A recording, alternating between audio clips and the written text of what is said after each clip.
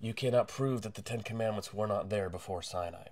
A lot of people like to make the claim that God didn't give Israel the Ten Commandments until Exodus chapter 20. However, that's false. Let me take you to Genesis 39, the story where Potiphar bought Joseph as a slave.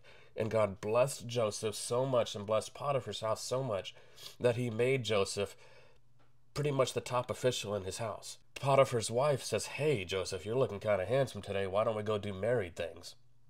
And Joseph says, "No. How can I do this great wickedness and sin against God?" Now, question. If the Ten Commandments were not given before Sinai, how did Joseph know that adultery was sin? In 1 John chapter 3 and in Romans chapter 7, the Bible lets us know it is by the Ten Commandment law of God that we know what sin is. So if you're so sure that the Ten Commandments were not given before Sinai, how did Joseph know it was a sin to sleep with Potiphar's wife?